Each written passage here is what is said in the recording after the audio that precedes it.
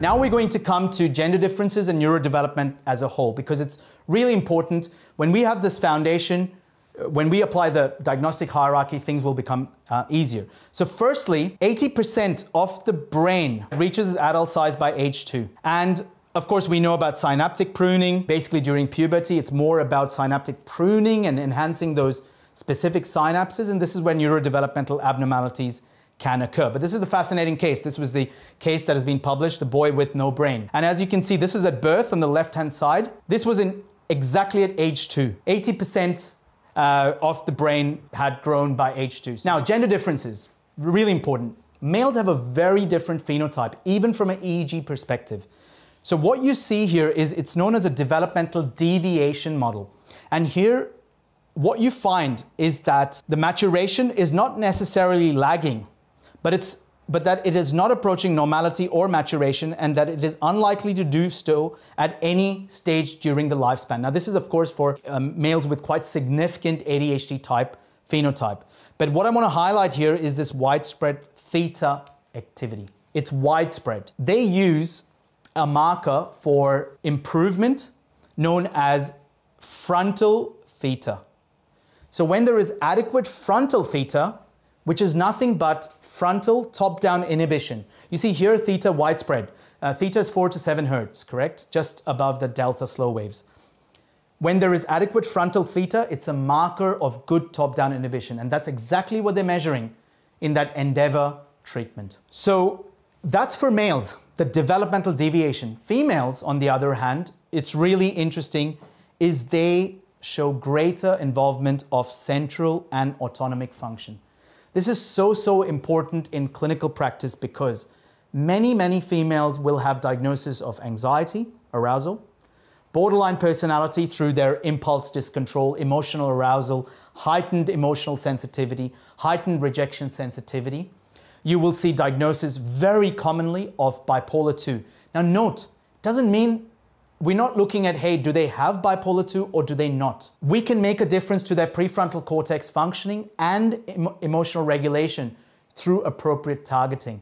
But very commonly, I find that bipolar 2 diagnoses are there and the patient's having a number of residual symptoms. One of the clues that often tells me that I need to go a bit deeper into this reward deficit cognition activity is that they're often on a very small dose of an antipsychotic medication. I examine them and they're having cogwheeling. Or when they're talking about cognition, they're talking about significant slowing out of proportion to what I would normally see. I'll do a Luria 3-step and I see significant slowing, right? So it's out of proportion. And remember I mentioned when they've got a reward deficit state D2 and you add a D2 antagonist, they have an exaggerated side effect profile than others. So this is one of the places where the red flags that tells me, hey, I need to go a bit deeper into this, okay? So note that in females, it's an arousal model predominantly, which is why in treatment, almost always, I find myself needing to prescribe a mood stabilizer as a buffer before considering a stimulant, or not necessarily always before, but as a buffer to control that arousal. Now, this could be mood stabilizer, or it could be, we'll see tomorrow, alpha-2 presynaptic agonist to reduce hyperarousal. But that almost always gives a much better combination than if we simply go down the path of a activating agent. So just keep that in mind. I'm not saying in all cases. Some cases, a single stimulant will work, particularly the milder end of the spectrum. I'm talking about individuals when they present to you with significant anxiety, significant arousal symptoms. You'll find this particular picture. And interestingly, lamotrigine is evidence-based in comorbid mood disorder and ADHD. We know that these agents, through glutamatergic NMDA antagonism, reduction of glutamate, excessive glutamate, can improve cognition as well. All right? Okay, so with this foundation, what we'll be able to do when we come to the specific diagnostic hierarchy, and then we'll be going through the cases, we'll be able to connect all of this. And it's fascinating how these patterns repeat. So Rima asked about anger, a really great question. If we think about anger discontrol, really it's that top-down inhibition, and that's the best way of sort of thinking about it. We are looking at activation of that mesolimbic or salience pathway responsible for anger discontrol. And there are two ways usually of addressing anger discontrol. One is we can target this salience pathway directly, and we know for mesolimbic targeting, we have the lower end, we have things like benzodiazepine short term, we have clonidine. Clonidine is an ASD, behavioral aggression. It's even in behavioral and psychological symptoms of dementia. Guanfacine is there. So we know that by targeting the adrenergic system, the noradrenergic pathway, antagonizing it, reducing hyperarousal, we can target anger. Then we have mood stabilizers, right? So we have topiramate, for example, for impulse control, valproate. And then as it goes higher up, if anger is associated with agitation, then often we need dopamine antagonism. But the other way of actually enhancing or reducing this arousal phenomenon is by strengthening this prefrontal cortex. And we don't have to use stimulants for that. We can use other medications that are dopaminergic that also provide the same benefit. But there is a dopaminergic hierarchy that allows us to do that. And we can decide based on the amount or the level how much we actually need. So when we think about, say, anger dyscontrol or even bipolar disorder, when we look at bipolar depression, right at the bottom, when we look at level 4, we have armodafinil, right? We have pramipexole. So dopaminergic agents are evidence-based. We know that. So essentially, when it's prescribed with a buffer, the risk of having that switch, etc., it goes down. And that's what we're going to look at, is how do we target this based on symptoms when we look at the cases? Because one of the cases we're doing is, very similar to what you asked. And Isaac, absolutely, I think anger can be often misunderstood in women with undiagnosed. Spot on. Because of that emotional arousal model, you see anxiety, internalized symptoms, you see anger dyscontrol, which is why often a borderline diagnosis can be present. Doesn't mean that they don't have those traits, most certainly, but we can still address it, because sometimes I find that, they've got borderline personality, so medication doesn't work, which is not necessarily true. To that end, I've seen significant turnaround in emotional symptoms. Spot on, exactly. Yes, extremely out of the blue when that happened, but the person in question suddenly experienced feeling loving themselves with projected, yeah. So absolutely, when prefrontal cortex and reward systems improve, we often find dramatic changes in individuals. But the thing about hormonal, and it's linked to the questions that you're asking, is that there are the organizational effects in perinatal development. And what's important here is that, interestingly, testosterone results in what's known as this neural raterization, which means that one part of the brain develops, the other one lags, particularly the left, which increases the risk of neurodevelopmental disorders for males.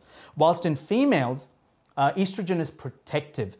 But one of the things that can happen in females is that there is the activational effects at pubertal transition. So what you can see here is that in males, the cerebral lateralization through exposure to high levels of testosterone affects dopaminergic systems. And that's what increases the risk for ADHD in males. But estrogen and progesterone also modulate dopaminergic pathways. In fact, are very important in striatum and nucleus accumbens. A pubertal increase in estrogen is known to increase dopamine receptors. Why is it so important? So 2 things I'd highly recommend to look out for in the diagnostic evaluation. 1, PMDD. You see an exaggerated PMDD type picture in women with an ADHD phenotype. And 2, if you ever have females around the perimenopausal period that present with new onset diagnoses like new onset, late onset borderline. I guess what I'm trying to highlight is where mood arousal symptoms are really heightened, where impulse control is really heightened, or even reactivation of trauma. Keep an eye out for this particular phenotype. Why? Because we know that estrogen drops in that perimenopausal, menopausal period. And when estrogen drops, dopaminergic aspects can be affected significantly, which means prefrontal cortex inhibition of this part of the brain is basically taken away. Limbic system can really start firing. And so look out for this part, cognitive activity, those specific symptoms, and you may get a much better outcome by focusing on that particular area as well. All right, so as I mentioned, a female protective effect is present because of estrogen. Now, some of these slides I'm over-inclusive because these are recorded, so you can view them in your own time, but all of this is there on the articles as well, all right? Okay, so I mentioned about PMDD, and what's interesting here is that how to dose certain medications. Sometimes dose adjustments may be needed. One of the interesting things is progesterone can stimulate dopamine release only if there's been a pre-exposure to estrogen. which could be associated with the observed improvement in sensorimotor functions during phases of the menstrual cycle when progesterone is elevated. So therefore, generally, one of the things you want to look at during the cycle is that nature from a premenstrual perspective. What's it like? Is control adequate, or is more control sort of needed? And estrogen increases dopamine release in the striatum by reducing GABA tone. So estrogen, progesterone, the way I think about it, are necessary for prefrontal cortex and striatal functioning due to dopamine. So when we think about the menstrual cycle, this is the PMDD sort of picture, but note that we are seeing a drop in estrogen and progesterone sort of around this particular, after this, right?